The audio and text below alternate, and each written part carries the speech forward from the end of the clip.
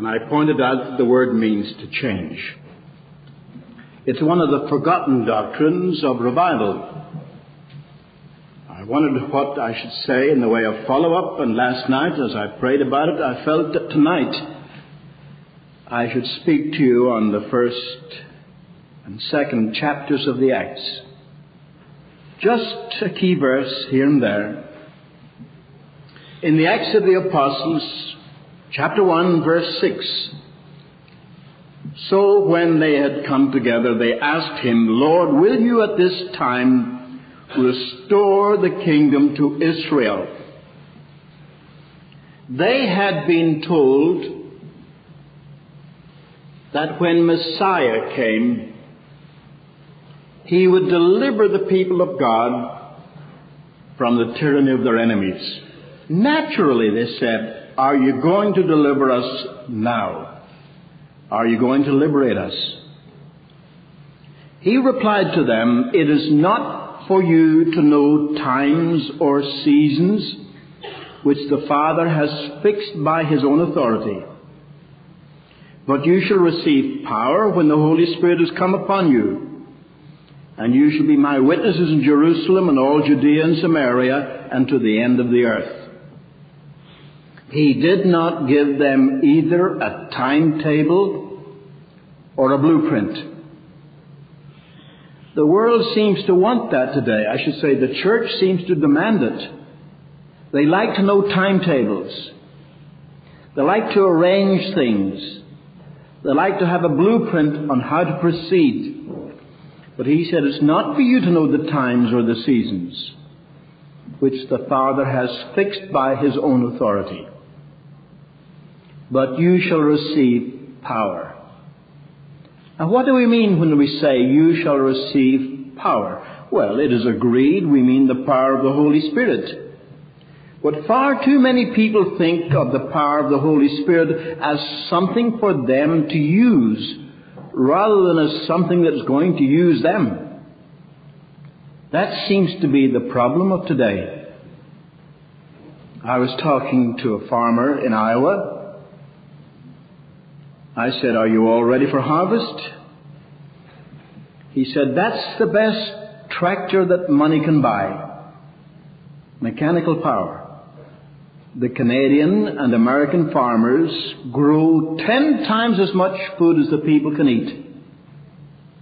That's why Canada has supplied wheat to China, and that's why the United States has supplied wheat to Russia. But that was only a tractor. It lay under a tarpaulin. The farmer never consulted it once. He used it when he wanted to use it. That's not a good illustration of the power of the Holy Spirit. I'd rather think of a different one. A migrant worker going from Kentucky up to the cherry harvest in Michigan. And when he gets beyond Traverse City, he heads for an orchard. He doesn't ask the man working at the edge of the orchard, can you give me a job? He says, where is the boss? And the man says, you see the fellow with the straw hat? That's the boss. Nice fellow. Good luck to you. So he approaches the boss. I'm looking for work. And the boss says, how much experience do you have? Well, he says, I've been coming up here 15 summers now running. All right, we can use you. Now, you see that far field there? You see the man in the blue jeans working by himself? You go to him and tell him that you and he are to work that field. This is the boss of the harvest. Now, the Lord Jesus said, pray ye therefore the Lord of the harvest that he will thrust forth laborers into his harvest. Who is the Lord of the harvest? Scripture answers its own question.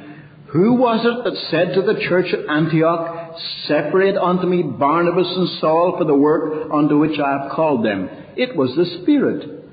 The Holy Spirit is the Lord of the harvest. The Lord Jesus Christ accomplished our salvation on the cross. Where is he now? In heaven, interceding for us. But the Holy Spirit is the Lord of the harvest down below. He's in charge of the work of God. Maybe I could change the illustration again. I served for 4 years in the United States Air Force in World War II. I discovered that in every military organization there is a commanding officer. To paraphrase Harry Truman, the buck stops here. His is the responsibility. But the commanding officer doesn't rush around doing everything. If you want to approach the commanding officer, you seek out his adjutant. You say, Captain, it's important for me to talk to the colonel. He'll say, all right, come tomorrow morning at 10 o'clock. Be on time. The colonel is busy. The adjutant arranges for you to approach the commanding officer. But when the commanding officer wants something done, he doesn't give it to his adjutant. He sends for his executive officer and he says, Major, we're moving on Tuesday. Make sure the men are fully equipped and ready to move. Now, using this only as an analogy, and all analogies break down at some point, God the Father is still on the throne. He is in command.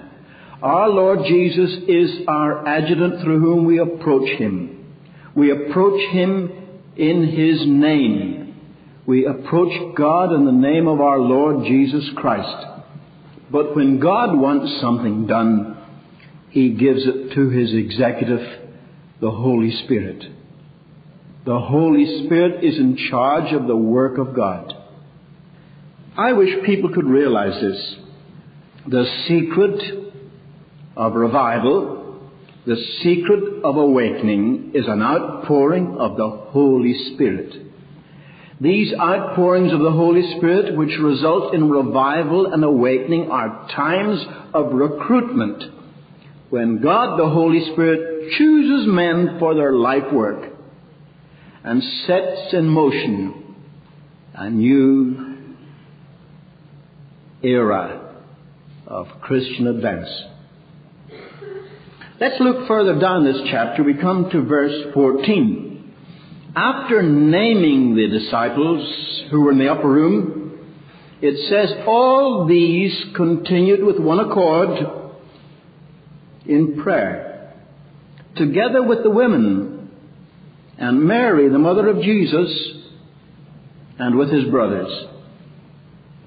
A.T. Pierson, the great missionary advocate, stated once, there has never been a great revival in any country or locality that did not begin in united prayer. It must be united prayer. Last night I quoted the title of one of Jonathan Edwards' greatest books, a humble attempt to promote explicit agreement and visible union of all God's people in extraordinary prayer for revival of religion. You say, what do you mean by extraordinary prayer? Well, ask yourself the question, what is ordinary prayer? Do you pray before you eat? That's ordinary prayer. Do you pray before you go to bed? Do you pray when you get up in the morning? That's ordinary prayer. Does your minister lead the congregation in prayer on Sunday morning? That's ordinary prayer. Do you meet once during the week to remember the needs of the congregation? That is also ordinary prayer. Then what is extraordinary prayer? When you hear of people giving up their lunchtime to pray, or having a half night of prayer, or praying all night, or meeting regularly, or engaging in what has been called a concert of prayer. People all praying at a certain time, or setting up a round of prayer that people may pray. Sometimes someone is praying for 24 hours. That's extraordinary prayer. And it's a need of extraordinary prayer that brings revival. They all with one accord. Now there was unity. You have heard perhaps of the Scotsman that prayed, "Oh God, bless me and my wife, my son John and his wife, us four and no more. Amen." Well, that sounds very crude. Yet so often we pray for our own interests. If you were to ask me the difference between conditions in the United States and conditions in some countries where there is revival, I would say that's the very point. When you get so concerned about an outpouring of God's Holy Spirit that you're willing to pray for the other man down the street, for the man with whom you have little in common even, then there's some hope of God answering, because that becomes unselfish prayer and it becomes extraordinary. Let us turn to the 2nd chapter of the Acts. When the day of Pentecost had fully come, they were all together in one place. We are so familiar with the words of Scripture, we sometimes forget what they mean. I was having supper one evening with the pastor of the First Baptist Church of Moscow. He was telling me about conditions in the Soviet Union. He said that the Lutherans were strongest in the West due to German influence. The Baptists were strongest in the South, chiefly in the Ukraine, but scattered all over the USSR. He said that the evangelical Christians who were followers of Lord Radstock, who've united with the Baptists, were stronger in the north around Leningrad, which used to be St. Petersburg. He mentioned the Seventh-day Adventists and said that they were proscribed. They were forbidden to meet in some places. And then he mentioned the 50-day Christians. Now, I had heard of the Molokans, I'd heard of the Dukhobors, but I'd never heard of any 50-day Christians. So I said, who are the 50-day Christians? Oh, he said, don't you know? He said, I thought they were very strong in the States. But I couldn't think of them. He said, one of their denominations has its headquarters in Springfield, Missouri. I said, you mean the Pentecostals? That's the word, 50-day Christians. That's what Pentecost means, 50 days. So that's what the Russians call Pentecostals, 50-day Christians. Now, 50 days, 7 weeks and 1 day after the Passover, they were all together in one place. Suddenly a sound came from heaven like the rush of a mighty wind, and it filled all the house where they were sitting. Now we come into the realm of phenomena. Perhaps you could call it signs and wonders. But could I ask the question, was there actually a tornado in Jerusalem on the day of Pentecost? Were any roofs blown off? Were any doors blown in? Were any pedestrians blown off their feet? Apparently not. Well, was there a tornado on the day of Pentecost? No, it doesn't say so. It says there was a sound from heaven like the rush of a mighty wind. It resembled it. One of my students at Fuller Theological Seminary raised his hand and said, you mean that this was a subjective experience rather than an objective experience? It takes some theological student to put it that way. But I had to say, yes, it was subjective rather than objective. But that doesn't mean it wasn't real to them. May I illustrate? Supposing you had an operation to your brain. The doctor, first of all, trepans the skull. He lifts a little piece of skull off to expose the quivering grey matter underneath. The brain doesn't have as many pain cells or endings that he can continue the operation. If the doctor takes a needle with a low electric discharge and touches part of your brain, suddenly before your eyes you see your old Sunday school teacher dead and gone these many years. What has the doctor done? He has stimulated your memory. It's not a fine art yet. It would be very useful in a murder trial, wouldn't it? It's not a fine art yet, but this is well known. The doctor can stimulate your memory. Can God stimulate the memory? Can the Holy Spirit bring things to remembrance? Of course He can. Could the doctor perhaps touch another part of your brain? Your imagination? You might see something you'd never thought you'd ever see. Can God do that? That's why you find occasionally, especially at the beginning of a new movement of the Spirit of God, dreams, visions, trances, and things like that. The trouble is some people make far too much of these subjective experiences. They forget the Word of God and the solid teaching of the Word to check against. I had a great friend, he's dead and gone, who wrote a book called For Sinners Only. This man was editor of the Sunday Times, I think it was, in London, one of the big Sunday papers. He was wonderfully converted and became an evangelist. He traveled around Britain with me. One day he asked me, have you ever seen the Lord Jesus? I said, what do you mean, seen him? I've seen him with the eye of faith. But he said, you've never really seen him. I said, why do you ask? Well, he said, I was speaking in a Church of England parish church in Devonshire when I saw the Lord Jesus come in and stand at the back. And he spoke so reverently of this vision that he had. I was touched.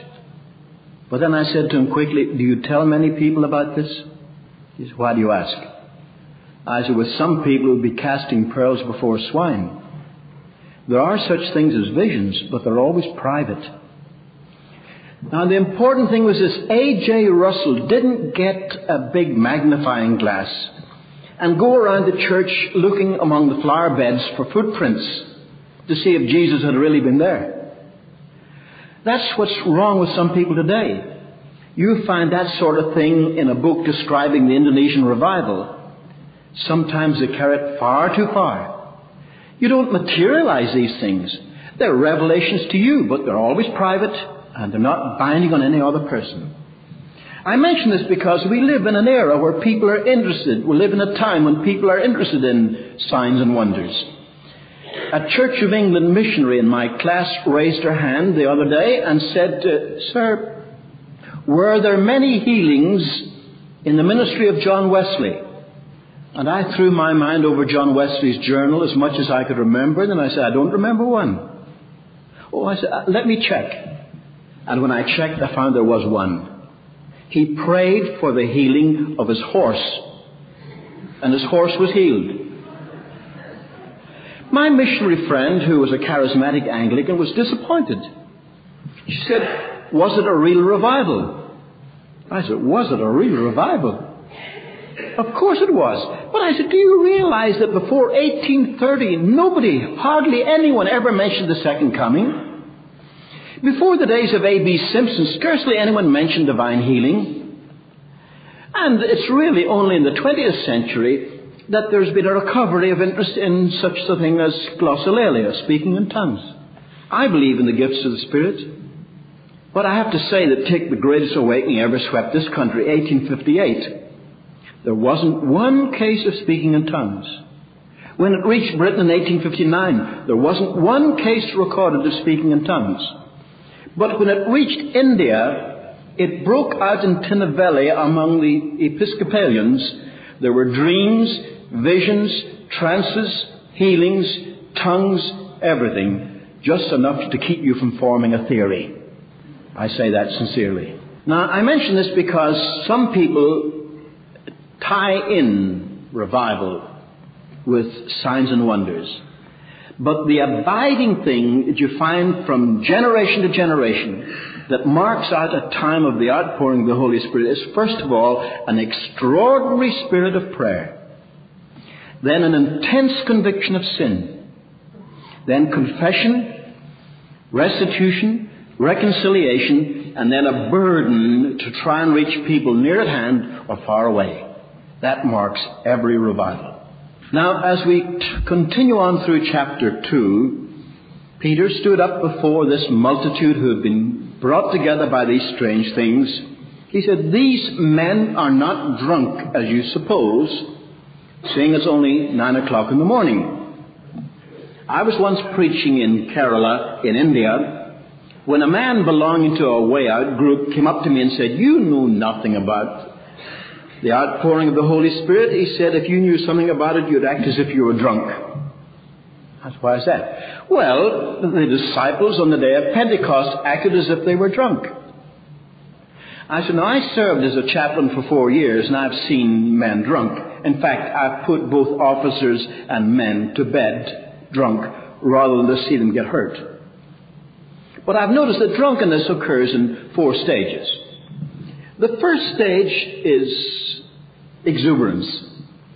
When a man is first intoxicated, he'll do anything for you. He'll say, buddy, old buddy, what can I do for you? That's the time to ask him for a loan. He'll lend you anything he has. The second stage of drunkenness is belligerence. He wants to pick a fight. He says, you insulted me. You say, I didn't say a word. You insulted me by not saying a word. And he's ready to fight you. The third stage of drunkenness is disgusting. He's an exhibitionist. Misbehaves. Makes you feel ashamed. The fourth stage of drunkenness is unconscious. He's out cold, as we say. Now I said to my Indian friend, how do you think the disciples behaved on the day of Pentecost? Were they unconscious? No. Were they disgusting? No. Were they belligerent? No. They were just so happy they were like people celebrating at a wedding. They were full of joy. Now, these men were not drunk as you suppose. It's only 9 o'clock in the morning. But this is what was spoken of by the prophet Joel. In the last days it shall be, God declares, I will pour out my Spirit upon all flesh, and your sons and your daughters shall prophesy, and your young men shall see visions, and your old men shall dream dreams. The mark of an outpouring of the Holy Spirit is that it's a work of generality. The Holy Spirit is poured out upon the whole body of Christ. I think I mentioned yesterday that I was talking to the dean of a very famous college, and I mentioned I was researching the 1858 revival. He said, who started that? Moody? No, it wasn't Moody that started it. It was during that revival that God called Moody. People don't seem to understand that these great revivals are not the work of great revivalists. They produce great men of God. The outpouring comes upon the whole body of Christ, your sons and your daughters, especially upon the young people. Your young men shall see visions. They suddenly get a vision of what God wants them to do. And your old men shall dream dreams. There are old men today who say, oh, I'd love to see it happen again. They're dreaming dreams. They want to see them fulfilled again. Now, you say, but Peter preached. If you read the rest of the chapter, it was Peter that preached. If Peter said, this is that which is spoken of by the prophet Joel, your sons and your daughters shall prophesy, then the sons and daughters had to be prophesying for him to say that. He couldn't have said, this is that, unless it was actually being fulfilled. That which was happening, not merely the outpouring of the Holy Spirit in the upper room, the tongues of fire, but these people suddenly endued with holy boldness to witness, so that they were themselves the prophets of the Lord. I think I mentioned to you that before this time, the Holy Spirit had come upon individuals only. We call them prophets, overflowing ones. But the difference to mark out the beginning of the Christian era is that the Holy Spirit is promised to come upon the whole body of Christ. It ends with the phrase, they that call upon the name of the Lord shall be saved, which shows that the outreach is not only to the church, but to the unchurched. Now, the Apostle Peter preached Christ crucified, Christ raised from the dead. Now we come to the climax of that great meeting. Now, when they heard this, they were pricked in their heart. What a feeble translation. Pricked? I remember as a boy in school taking a pin from my lapel and sticking it in the wrong end of a boy sitting in front of me. He turned around and said, who did that? But of course no one would tell him. Come on, he said, I'm going to find out. But boys don't tell on each other. He never did find out. I've forgotten who the boy was, or even write to him now and tell him I was the one that did it. What did I do to him? I pricked him. Did he scream? No, he didn't scream. Well, did he yell? No, he didn't yell either. Did he faint? Not at all. Did he collapse? No. Did he bleed? No. If he had been cheering at a football game, he wouldn't even have felt it. What did I do to him? I just made him pay attention. That was all. Now, is that the translation? When they heard this, they were pricked in their heart. I used to imagine for myself this great crowd standing before the Apostle Peter. And after he had preached, one raised his hand and said, "That's all very interesting. Now, what do you advise us to do?" And Peter said, "Well, if you come forward and wait behind, we'll give you some navigator material and help you on your way." Something mild like that. Oh no. A.T. Robertson, that great Greek scholar from Louisville, Kentucky, said this is a very poor translation. There's a Greek verb used here which was first used in the writings of Homer, the first Greek poet. It's a strong verb. Today, if someone wants to kill prisoners, they line them up and just pull the trigger of a Tommy gun and they're all dead. It doesn't require much muscular effort. But in those days, killing prisoners was difficult. So what the Greeks did was they tied up their prisoners hand and foot, threw them on the pavement, and tramped the horses over them until they were dead. It was a cruel death. It speaks of irresistible force on the one hand and utter helplessness on the other. So A.T. Robertson says that's the verb that's used here. Irresistible force, utter helplessness in conviction of sin. And the best translation, he says, is when they heard this, they were stabbed to the heart. If tonight, God forbid, you were walking home and someone came behind you and stuck a knife between your shoulder blades, you wouldn't turn around and say, "Who did that? I'm going to find out. Come on now." No, you'd scream. You'd try to run, but you'd collapse in a heap and you'd bleed to death unless an ambulance got to you. That's the word that's used here. And in times of revival, there is irresistible conviction of sin. It's one of the marks of these outpourings. Do you realize how difficult it is to convict someone of sin? You speak to them and they get very angry with you. They say, "Well, I'm at least better than some of the hypocrites in your church," and they'll argue with you. Why is it in times of revival there is such conviction of sin? In the 1858 revival, they started a prayer meeting in Kalamazoo in Michigan. It was led by an Episcopal layman. He said, "I don't know much about this type of prayer meeting, but we'll follow the instructions we have in the New York papers. I see our rector is here. We'll ask him if he will open the meeting with prayer. I see the Methodist minister here. Perhaps he will read the scripture." But he said, "There's so many people here. I doubt if you'll get a chance to pray. Will you write your request on a slip of paper, pass it up to me, and I will read it, and someone will pray for you. The purpose of this meeting is to pray." The first request passed forward was a praying woman asked the prayers of this company for her conversion of her husband, who's far from God. Immediately, a blacksmith in his apron stood up and said, "My wife prays for me. I'm far from God. Could somebody help me?" A lawyer got up and said, "I'm sure it was my wife that wrote that because I know she prays for me and I need your help." 5 husbands converted immediately. In evangelism, the evangelist seeks the sinner. In these times of spiritual awakening, the sinners come running to God.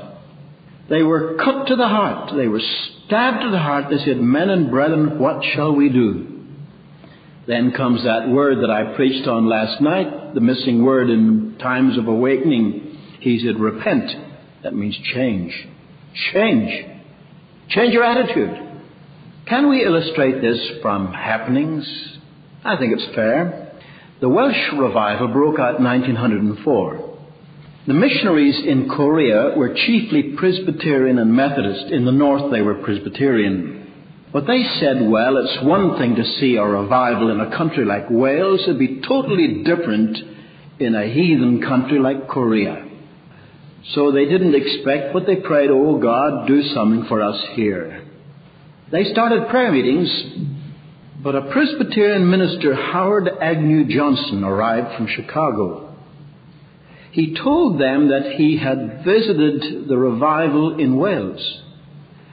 and coming on around the world had visited the outbreak of revival in India. It began in the Cassia Hills. And he told the Korean missionaries about it. They said, well, if it can happen in India, it can happen here. North Korea has a very cold climate, a bit like Saskatchewan. The ground frozen 3 months of the year. The farmers can't work outside. It's so cold. The Presbyterian missionaries had such a wonderful idea. Why not use the worst week of the winter for a Bible school? Bring the farmers to town. Let them stay with relatives. If they don't have relatives, some church people, some friends will put them up.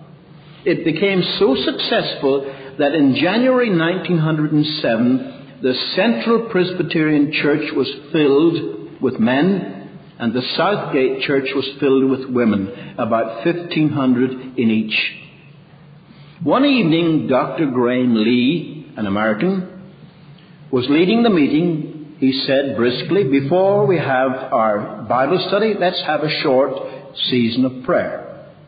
Mr. Kim, would you care to open with prayer? Mr. Young, would you conclude? One or two others, but Mr. Young, be ready to conclude. What he meant was, let's have a little prayer, but not too much. We've got to get to the Bible study. While Mr. Kim was praying, 6 other men were waiting their turn, standing on their feet, waiting their turn. When the second man prayed, there were a dozen. When the third man prayed, there were more than a score.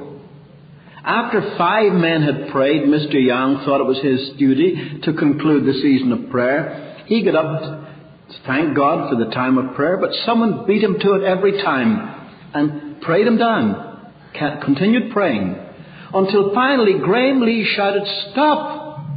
until he got silence. He said, "Well, apparently you want to pray. All right then, you may pray." What happened next, he didn't expect. All 1,500 men stood to their feet and began to pray audibly, simultaneously. I knew a man who was there. He died a few years ago in the Presbyterian retirement home in Duarte in California. His name was William Newton Blair.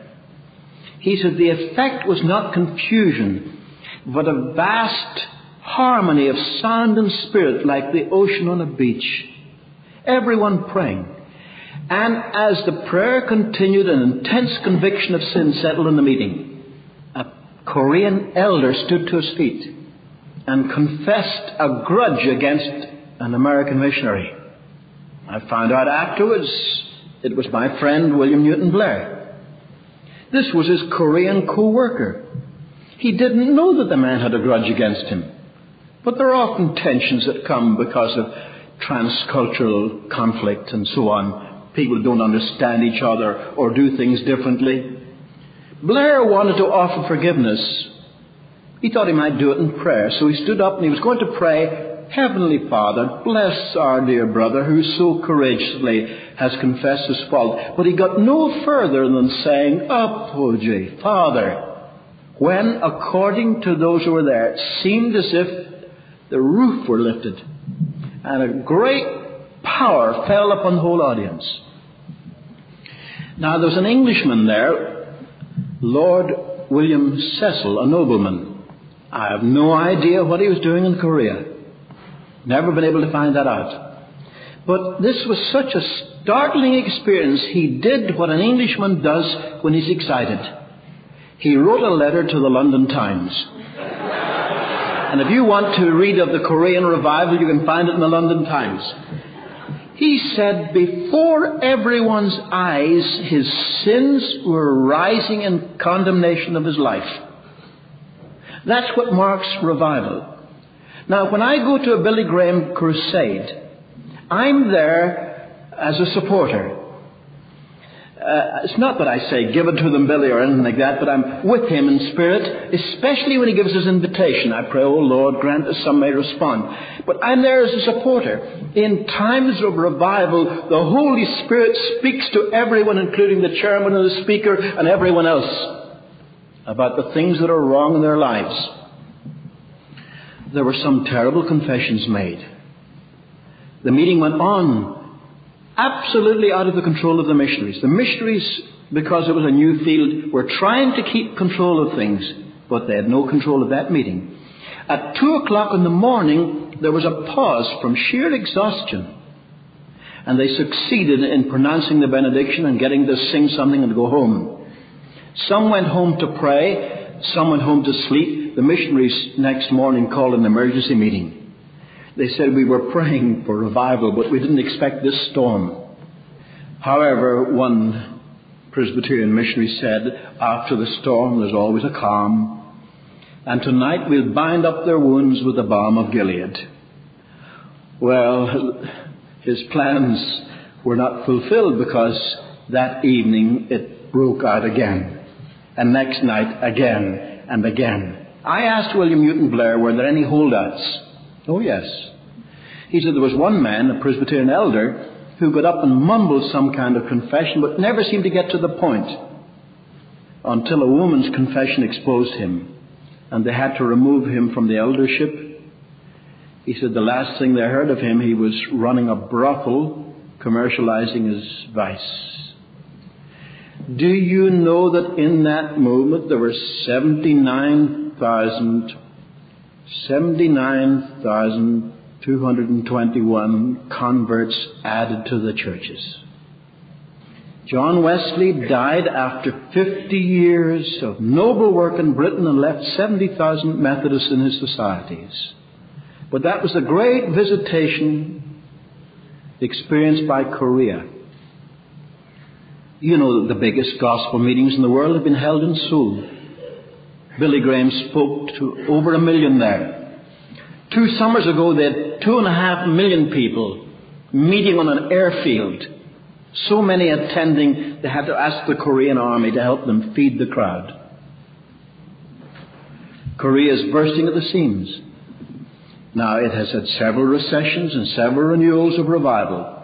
But you can trace the growth of the church in Korea back to the outpouring of the Holy Spirit, which came really in 3 stages. 1903 was the prayer movement. 1905, a great ingathering of heathen. 1907, the cleansing of the church. By the way, in 1910, there was a recession. You say, why? A missionary came back from the States with a wonderful idea. Let's try and win 1 million souls to Christ. It was called the Million Souls Movement. They divided up the country and they said, now you Methodists in this province, you win 200,000. The Presbyterians of this province, you aim for 300,000. Over here, 250,000. And they divided up the country. They had Chapman and Alexander come and start the crusade for them. The total number of decisions was 15,000 some. Thank God for 15,000 some. But if you're aiming for 1 million, it's a bitter disappointment. It seemed as if the Holy Spirit would not give up his prerogative to a committee or to an organization. And there was a recession for several years. Now, I use this story from Korea to illustrate my text. What we need today is the overwhelming, convicting power of the Holy Spirit. We live in a wicked generation.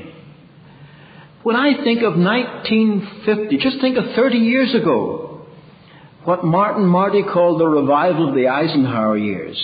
Do you remember when the top of the hit parade was a song called It Is No Secret What God Can Do? When the most popular film was A Man Called Peter? And then look at conditions today with the gross immorality, the profanity, the pornography, the crime.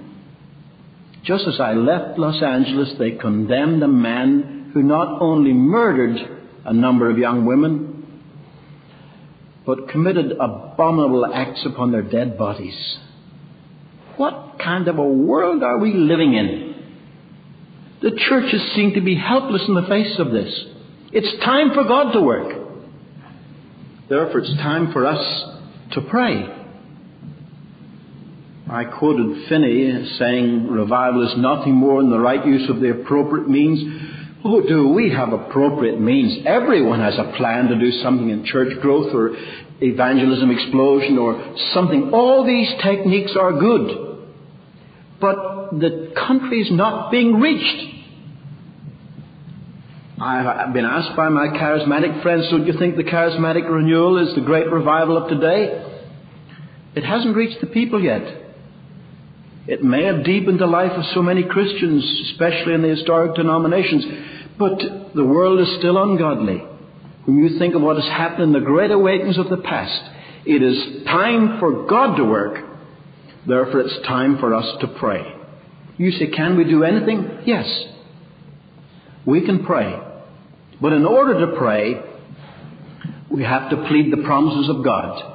There are so many here. I will pour out water upon him that is thirsty. I'll pour out floods on the dry ground. We plead the promises of God. That's the secret. Therefore, we have to have vision. Evan Roberts, whom God used so mightily in the Welsh revival, told me once, always pray for vision to match your faith. When I came to the United States first in 1935, nearly everyone believed that Mussolini was the Antichrist. Do any of you remember that? Any of you older folks? Mussolini was the Antichrist. By the way, somebody asked me if Kissinger wasn't the Antichrist. I said, certainly not. Well, why not? Well, it says Antichrist will have no regard for women. He certainly admires the opposite sex. But isn't it funny how they're always bringing some Antichrist forward or saying he's alive right now or it's going to be somebody here or there. But in those days, it was taught that revival was impossible in our day. That was a common teaching in days of discouragement. Well, we've got to have vision. I believe that while we have the Spirit of God, the Word of God, and the people of God, we may enjoy revival. But it's up to God to choose the time. And one thing we can do is to pray. It puts us right in His will. Now, this isn't an easy subject to preach. I find it so new to some. So I'm going to suggest just 5 minutes for questions on the subject. Thank you. Regarding visible unity. As I study the revivals, for instance, the greatest revival this country ever experienced was 1858. And you find Baptists, Congregationals, Methodists, Lutherans, Episcopalians, Presbyterians, every denomination working together, just like the good morale we had in this country during World War II, speaking in a military sense. Found a perfect unity. But they didn't disband and all join in one organization. So the unity that we must recognize is the unity that's already there. To recognize those who are born again. My ecumenism is a very simple one. I want to have fellowship on earth with all those with whom I'm going to have fellowship in heaven. Some people think in black and white terms. The way I look at it is this. I can unite with people with whom I can identify in all my doctrines. But I can cooperate with other Christians with whom I disagree in non-essentials. And I can fellowship with other Christians with whom I have more serious disagreements. And I can dialogue with non-Christians. I can dialogue with a Buddhist, or a Muslim, or a Hindu. I certainly can't unite with him. So if we think of it in concentric circles, remember, in winning people to Christ, we can always cooperate. And in fellowship, we can go beyond that. All who recognize our Lord Jesus Christ. Therefore, the unity that we need in times of revival is just to recognize what is already there. If we're children of the same Father, born again of the same Spirit, saved through the Lord Jesus Christ, we include them all in our prayers. That's the kind of unity that comes in times of revival. Well, if there are no other questions, I'm going to ask you a question. What do you think you should do about this? You say, what can I do? You can give yourself to prayer. Find some like-minded person with whom to pray. If there's a group in your church that prays for a spiritual awakening, meet with them. Encourage them. But remember, you need to pray pretty widely, not for some specific object or campaign. And I'll close with an illustration. A young man came to see me about 3 years ago. He said, I have questions to ask you. He sat down a tape recorder and he pushed a microphone in front of me. I thought, I'm on the spot. I wonder what he's going to ask me about. Now he said, in one of your books it says that a man called Jeremiah Lanphier started a prayer meeting in New York, which grew and grew, and prayer meetings multiplied throughout the country. The result was a great awakening in which more than 1 million people were converted. That's right. Now he said, I directed a crusade in New York. We didn't start with one prayer meeting. We had 1,000 prayer meetings organized. He said, we spent $1 million promoting that campaign. We didn't only have a bumper sticker. He said, we had a plane riding in the sky. Well, he said, we had a good campaign as far as campaigns went. He said, I was back in Florida when the great blackout occurred in the Northeast. And 300,000 New Yorkers tried to loot the city. He said, I felt sick. I thought, why can't we do something that will last and will affect the community? That's what I'm asking you. No, I wasn't prepared to answer, so I said, well, I'll just tell you what comes to my mind.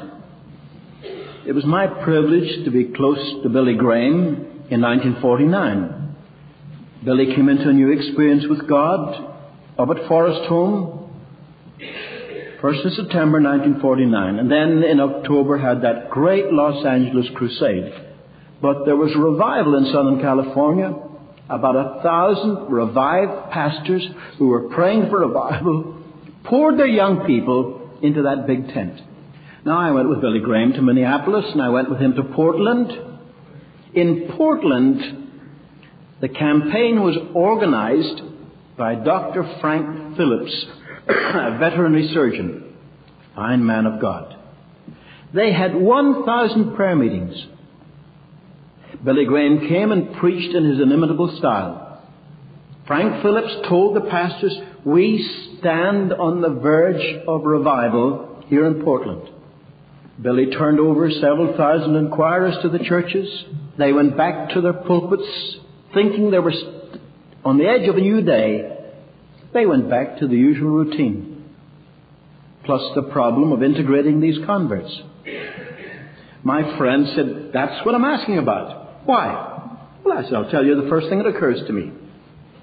The day that Billy Graham left town, the 1,000 prayer meetings were disbanded. He looked at me and then he said, what you're telling me is that God does not send general revival in answer to target-oriented prayer. I said, those are not my words, but they're my sentiments. Now, I'm a Baptist minister by ordination. The Baptists decide to have a youth rally. Is that a good thing? Of course it is. Get the young people together once in a while. It strengthens them. They decide to have a youth rally. So they choose a good auditorium.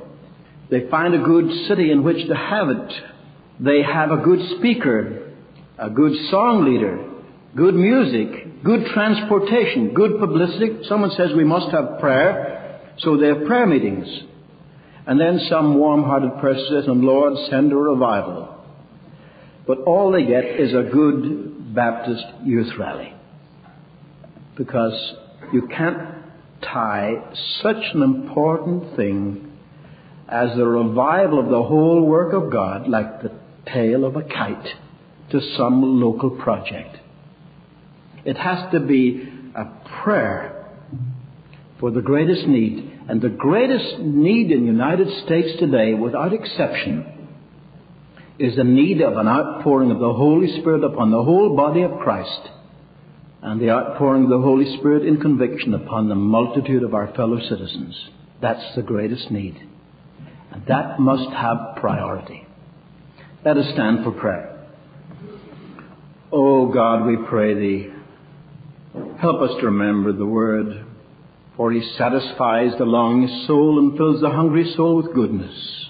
Blessed are they that do hunger and thirst after righteousness, for they shall be filled. Oh God, give us a hunger and thirst for another movement of Thy Holy Spirit throughout this country, to check the inroads of Satan, to lay siege to the citadel of sin. Lord, we pray Thee, move Thy church once again. Give us a spirit of prayer and intercession, and grant that our prayers may be answered in short time, not as we ask, but as it may be most expedient for us. Now may grace, mercy, and peace from Father, Son, and Spirit be our portion, now and forevermore. Amen.